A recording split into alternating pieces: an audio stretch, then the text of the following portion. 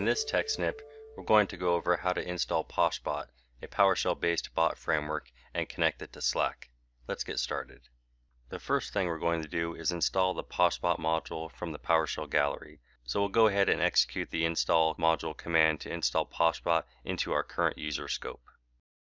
And now we can import the module using the import module command.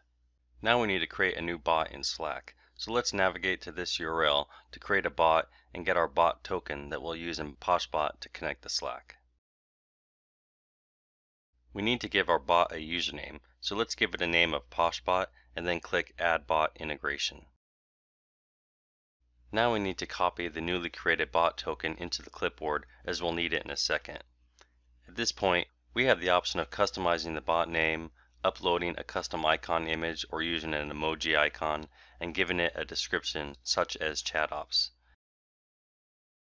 Now we'll click Save Integration. We can head back over to VS Code now to save the bot token into a hash table.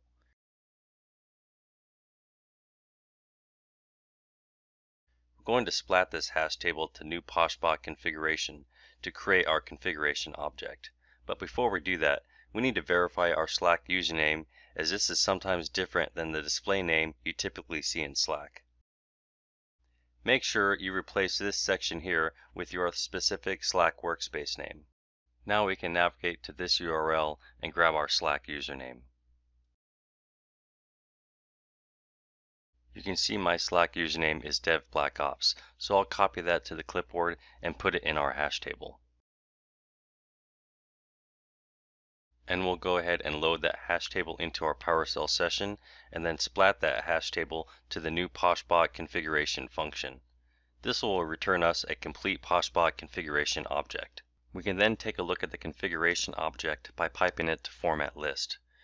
You can see that there is quite a bit of optional configuration we can set in PoshBot, but we can leave the defaults for now. Next, we need to create a backend instance for Slack. To do that, we'll use new PoshBot Slack backend and give it our backend configuration properties. We'll then pipe that to format list to see what it looks like.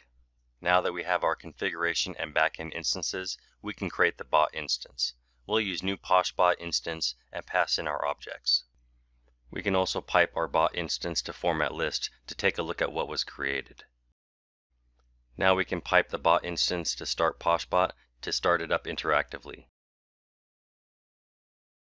Let's head on over to Slack now. We can see that the bot status is showing green, so we know that it has connected successfully. PoshBot must be a member of a channel for it to receive messages there, so let's invite it to the demo channel. Let's run the built-in PoshBot command status to verify that it's working end to end. Looks like we have a working PoshBot installation. In subsequent snips, I'll go over some more PoshBot capabilities to enable ChatOps workflows.